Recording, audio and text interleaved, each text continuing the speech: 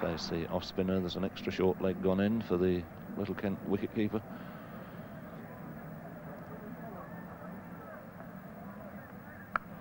Pleased about that. A bad ball from Mullock, dropped very, very short, and Alan Knott confidently off the mark, hammering it away through a big gap on the offside.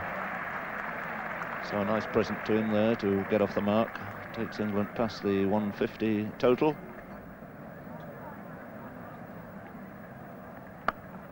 Good shot. There's no man there at mid-on. It's rather a strange-looking field for Alan Knott. He's picked the gap nicely, and that outfield is very fast.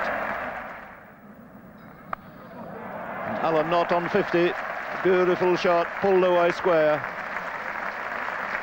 And not really the pace in this wicket for the bouncer of Lilly. Put away nicely by Knott. Moving on to yet another Test match 50. His 22nd in his career. What a good stroke. And that won't be cut off. That's 4 runs to Alan Knott. He clipped that beautifully off his legs.